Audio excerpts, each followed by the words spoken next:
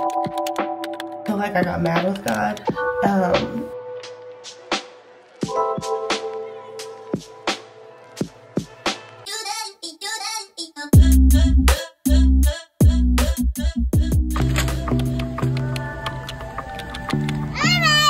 You ready?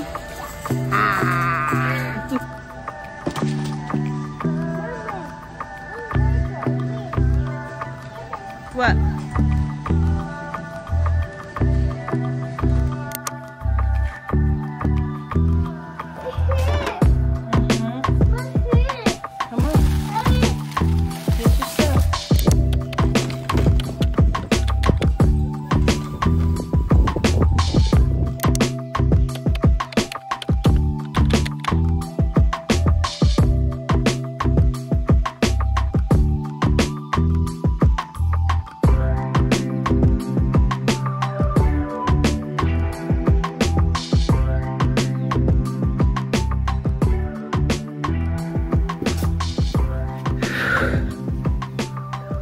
Happy Sunday, y'all. This has been the longest week and like the fastest weekend. So this weekend was really supposed to be like a maintenance weekend because we were out of town last weekend. Trying to like clean up, do laundry. I had some packages from Prime Day, so I got me a carpet cleaner, handheld one, fabric cleaner, because my child has been spilling things left and right, which is why I hate carpet.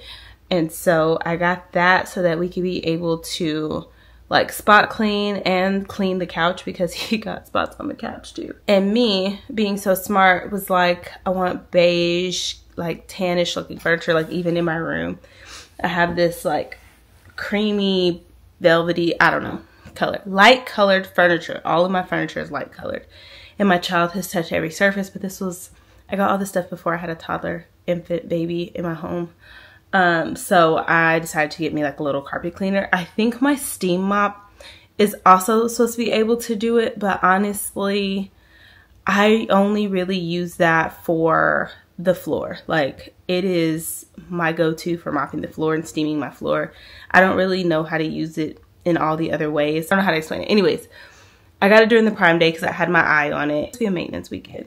Yesterday, we just hung out. Like, I did not feel like doing anything yesterday, and my body was just really tired, and so we kind of just like hung around the house, laid around. We played Subway Surf. My son played in the yard because he wanted to mow the yard. We enjoyed our patio. If you haven't seen that video, I will link it above, but we did redo our patio and enclose it in. And so even though it was like windy, we enjoyed that space yesterday, just kind of chilled. And so today I'm finishing all the cleaning that I neglected yesterday, which is really like getting rid of some of these boxes. And I bought like a little shelving thing for the garage so that I can organize my like paper towels and toilet paper and all that and my cleaning products out in the garage, because like it's overflowing in the house, and my mom and I decided to buy in bulk from Sam's, which means I have a lot, but I also don't run out very often. So I need somewhere to put it because in the house is not working. So yeah, that's what I'm doing today. But I did want to tell y'all, when I say my hair felt so neglected, it felt basically like my body, like worn down, tired, neglected. And it was really dry and it was matting, and I had pulled it back in like a bun just to like survive the week. And so I decided to try out my facial steamer and steam my hair. So I used the Curlsmith Bond Rehab Salve. So I dampened my hair and I put that on while I let the steam hit my hair. Oh my God. It's like it melted in my hair, y'all. It felt so good. This was not the first time I had my hair steamed, but this is the first time I did it myself. And when I tell y'all, like, I can't stop touching my hair because it feels so good. And the only thing I have on it is the Design Essentials curling cream, because I was in a hurry for church this morning. So I really couldn't do much. So I didn't even put the cream in small sections. Like, I literally took a section, just like raked it over real quick and then diffused my hair so I could get out of the house. But that, oh, my hands are so ashy. I was cleaning the bathroom. I was cleaning my son's bathroom. I'm about to do mine next. But anyways, I'd stop for a quick break. But That Bond Rehab Salve, I left it on for the 30 minutes like it said. It says if you have high porosity hair, you should leave it on for 30 minutes and do it every 2 to 3 washes. And I'm on my second bottle of that because I was trying not to like overuse it. It made my hair feel so good. And then I shampooed with my melanin products, and then shampooed and conditioned, and then I deep conditioned with the Audra Beauty. I think it's the Biomint. I think that was the one. I'll show you on the screen if I didn't already show you. And I put that on with a steamer as well. Oh my gosh, y'all, my hair feels so good. So good. My curls just like bounced back. You could probably kind of like see it. And there's like no gel or anything in my hair. I'm going to take this down and like redo it for the rest of the week and probably just like make a ponytail. But oh, my hair felt so good. So I am probably going to start steaming. I kind of looked it up to see how often you should steam your hair based on like your porosity and all of that. I have very high porosity hair, which means like my shaft has like holes in it and it lets moisture in really easy, but it also like leaves just as quickly. And it said like twice a month. So like every other wash day, I will probably steam my hair because I felt so good. And then in between, I'll make sure that I do some like protein or like more strengthening deep conditioner so that my hair doesn't get like too moist and mushy. But yeah, y'all, I had to let y'all know about that because my hair felt so good. But yeah, I'm gonna try to get a little bit more done before Cole gets home. He went to go play with his little play cousins. That's like his Sunday thing. He goes with a friend of mine and he plays with a little boy their age, their family. So that's his time away. And he actually like, sometimes he doesn't want to go and I don't make him, but today he put on his backpack after church and was like, bye. And so I was like, okay, see ya. So I took a nap and everything. I never take a nap. I dozed off on the couch. I do need to film 2 videos. One, I'm looking at the Ulta boxes because I have not opened them yet because I do not want to put new products in until I clean out. That's one of the things I was going to do is clean out my products. And then the other thing is for my other channel, just a like analytic check-in. But yeah, this weekend has just been, it's been a lot. I have been mentally and physically drained and emotionally drained all weekend. And so I really needed that break. But I do want to make sure that I am showing up and staying consistent. It is really hard to pick up the camera when you are like at a low, when you're just feeling defeated. But I also think it's important to show those sides of social media. Like you only see the highs a lot of the time, but I feel like on YouTube you can really just let people into all sides of everything that's happening. So I had kind of a rough week, but I am bouncing back. I took some time. I did like a facial this morning and did my hair all before my son woke up, and it really just felt good to like pour back in myself. So yeah, a little bit of self-care.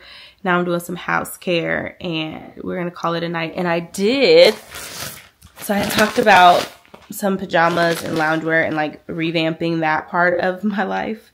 Just like redoing things bit by bit. And so I did get some pajamas. I'm going to try some of these on. Everything's not here, so I'm going to do a separate video when it all gets here because it started coming in like pieces. Even though I said like, I think I clicked like the option where like everything comes together, and I don't know what happened and it did not all come together. So like I have a bunch of bags and boxes because I thought everything was coming together. So anyways, yeah, let's get back to cleaning.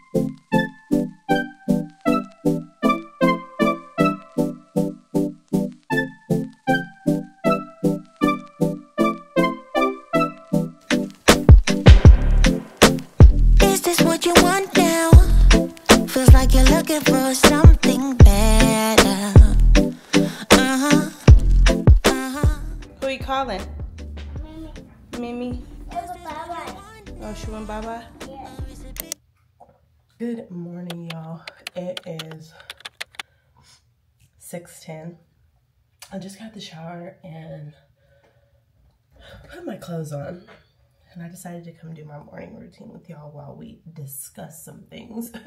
I was going to talk to y'all last night, and I started to, and I just couldn't gather my thoughts. Like, sometimes I really struggle doing 2 things at once. I've talked about this before, but like I feel like it happened after COVID. Like I would like lose my train of thought while talking, and it's only when I'm doing multiple things. And like some people would call that mom brain, but I didn't actually birth the baby, so I don't think I have mom brain, but it could still be a thing. I don't know. Anyways, I'm gonna try to tell you what I'm using while I'm doing this, because again, one track mind.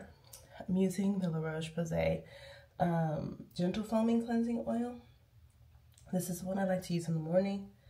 And I really like it. It's the one I've been consistently using. I've been using up all of my hair products and skincare products. And somebody asked about a morning routine.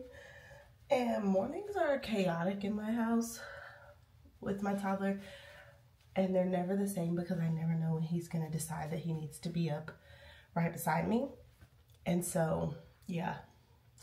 I like a challenge though. It would definitely be a challenge. I like a challenge, so I will definitely try a morning routine one day. But this is my take it one while I chit chat. Excuse the nastiness in my voice. Something came and hit my sinuses last night. Like weather, the wind, it has been so bad here, y'all. I had to move all of my porch stuff, my decor off my porch and put it into my walkway because the wind was blowing. It was so bad. And if y'all watch that one vlog, you know, like I put sand at the bottom and like rocks and stuff to keep everything from blowing. That wind was terrible. So I'm gonna put it back out today finally, but I had to leave it up there for like a week because everything was blowing over. And I'm tired of leaving furniture in pieces. So this is the Glow Recipe Watermelon Glow Pore Bright Toner. This is my second or third bottle of this. I started with like the little bottles, then I got a big bottle, and I really, really liked it. You know, I think it was during the Sephora sale the last Sephora sale, I got me another bottle so I could have one on backup. And so that's this one. And then I also have the Glow Recipe Watermelon Glow Niacinamide Dewdrops. So this one, this is also a repurchase, but when I ran out of this before, I started using the one from The Ordinary, and I liked that one, but my face was missing this one. So for the last week, I've been back to this one because I used up The Ordinary one, and I feel like my face is an indicator of the stress in my life. But anyways, so I have been talking about doing this transformation diaries and really following this change that I want to happen in my life. And I said I didn't want to call it a glow up because I don't really feel like I'm glowing up. I feel like that's for the fancy girlies, and I'm not fancy. But I just want to change my life, my mindset, just all the things that are connected to me. I want to see a change. So the thing about this change, I want to be clear what I mean by the change and why I want to change. And so I just kind of let myself go over the years. I stopped worrying about myself. I stopped caring about how it looked, and my outlook on life was not the best. This is the La Roche-Posay Double Repair Facial Moisturizer. And yeah, so this all boils down to me coming home 7 years ago. And I think it's been over the last 7 years that this has been building. So I went to school in Houston at the University of Houston for dance and sign language interpreting. I double majored. The last semester though, I wasn't able to finish my dance major. I had one more skills class actually, a ballet 4 and modern 4. And I wasn't able to take it because it conflicted with my schedule, and I had to be realistic. But nonetheless, I graduated with a bachelor's in American Sign Language Interpreting and a minor in dance with the one freaking class left. And I really wanted to stay in Houston. I tried my hardest to stay in Houston, but I didn't get the jobs that I applied for there. And of course, you know, you gotta have money to survive. And so I reluctantly came back home because this lady heard about me and told my mom to tell me to apply for the job. And I applied. I was an interpreter for a year before I was like, this ain't gonna work, and decided that I needed to become a teacher so I can do things my way. because everybody has different opinions, but in the deaf community for 4 years, really being immersed in deaf culture. And so the classroom teachers and I at the elementary had different views on how children should be taught and all of that. And so I just decided to become a teacher. The middle school job opened up right when I finished my certification, and it was just, you know, an open door that I took. Fast forward, I've been there now for 7 years. So this is my 9th year with this program, but my 7th year as the classroom teacher. And in that time, I'm not gonna lie to y'all, I love my job. I love working with my kids. I love the program, but at the same time, in these last 7 years, I have not wanted to be here. I left my friends in Houston. I left, you know, the life I was building there. I left the community I had. Houston signified opportunity and growth and just living life, and being back home did not signify that. Like, I had maybe 2 friends that were still here, and while I love my friends, we were leading different lives. So when I came back home, I just felt very stifled, very frustrated, and my constant thing was, I don't want to be here. And I kind of went into my own little bubble and just kept to myself. And so if I wasn't at church, I was at work, or I was at home in my own bubble. And over the course of 7 years, I could just feel myself just really retreating and not being a happy person. And most of it stemmed from having to move back home. And then also when I was in Houston, and even before I left to go to Houston, I had been doing pageants and different things, and I had aged out when I moved back home. So it was like my whole purpose for life, my whole sense of being was stripped from me. And I just had a hard time getting it back. And I started gaining weight and just being really unhappy and not taking care of myself. And I got to this point where I felt like I didn't deserve to be happy. I did not deserve to have this life that I envisioned. And so I poured myself into work. I poured myself into church. And then I kind of feel like I got mad with God and was like, fine, if you're not going to let me, you know, go and have this life that I feel like I should have, then fine. Like, if I'm meant to just serve, then I'm going to serve. And so that's what I did. And then that's when I started fostering. And I didn't foster out of spite. I fostered because I said, clearly, the life that I want is not the life the Lord has for me. And like, I felt like I kind of came to terms with just being, right? And so I was like, because the one thing I've always wanted to do is be a mom. That's like, I never was like, oh, I want to get married, like I do, but I always wanted to be a mom. And so I'm conceding, like, I'm giving up, Lord. Like, if I'm meant to serve, then I'm going to serve, and I'm going to serve in the capacity that like brings me the most joy, which was fostering. Because my thought process was, if I can't be a mom, if I can't have that, then I'm going to help somebody else keep that. Because in a way, that's kind of like what we've always done. My mom has always helped people with their kids. She helped raise 5 kids, actually, for like most of my teenage years and my adult years. But there was always kids around. And so that's when I got into fostering. And I honestly started feeling like I had purpose again. And then that's when I adopted my son. But in that, I even noticed, like, I got further and further away from who I was. I stopped taking care of myself. My one foster daughter would like remind me to eat. And that's like one of my, like, I guess you would say bad characteristics. My flaws is that I will pour out even if I'm empty, right? And so my mom just kept telling me, she was like, you need to take care of yourself. You need to take care of yourself. Like, she would like look at my nails. She's like, when was the last time you went to the nail shop? And I'd be like, well, you know, I was busy, and I am the kind of person, I don't like to ask for help. Do y'all see these grays? They playing me. They really are. The grays is playing me. I don't like to ask for help, and I don't like to admit defeat. That is another flaw. And so the more and more people kept telling me, you know, like, you need to take care of yourself. You need to take care of yourself. I didn't listen, but I listened, right?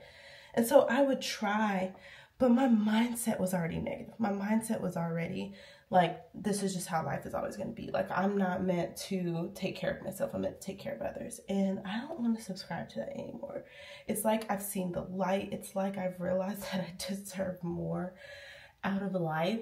And I want to go for it. So that's what this transformation is. And the reason I want to document it is because I feel like in life, we always see people at their peak, right? But we never see the struggle. And so then when they try to give advice, we're like, but you don't know the struggle. Like, you're here and I'm there. And it's the same thing with my second channel. The reason I started it is because I wanted to document this journey, because you see all these big YouTubers, you see them at their highest, and you're like, but you don't understand the struggle now. And so this is for me, but it's also for you all. And I feel like by doing this, it's holding me accountable. And then maybe in some way you all can feel like I can hold you accountable.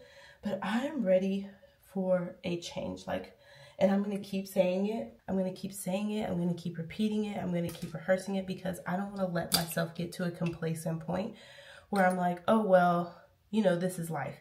Because that's where I've gotten sometimes. Like, I'll start trying to change my life, and then I'm like, well, this is all that's ever going to be. And that's something else I want to talk about, but I want to sit down and tell y'all about it, because, again, I can't always focus. But, like, our thoughts and our mindsets towards things play such a huge part in being able to change. Like, everything starts in your mind. And so I cannot hold this for some. My hands are so greasy.